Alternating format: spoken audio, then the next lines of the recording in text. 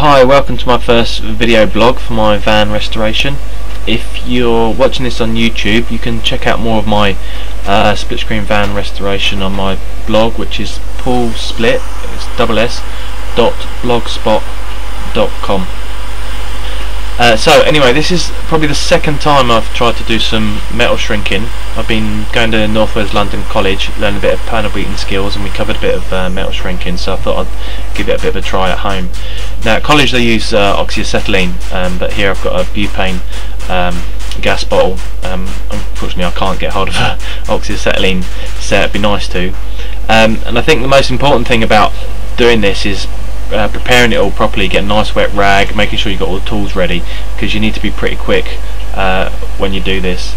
So this is from a cargo door off my 64 split. I've put a repair patch on the bottom, but when I put the two patches together I didn't pin it properly and was too quick with the spot welding, and obviously get a bit of distortion, and I've got about 2 or 3 high spots that I can't just panel beat out. The actual material needs shrinking.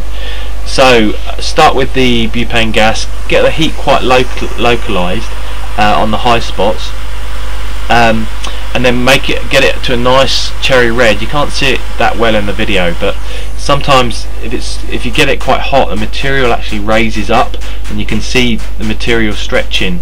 You then have to work from the outside with the panel hammer, work your way around the outside and draw the material in, and then with the block underneath hit the work onto the center and bring it back down flat again, and with the block quite firm pushing up underneath, as you hit the panel, let the block spring away from underneath and then bring it back up again, and don't be too hard, otherwise you'll end up squashing the material. You just need to push the material back down again rather than making it thin again.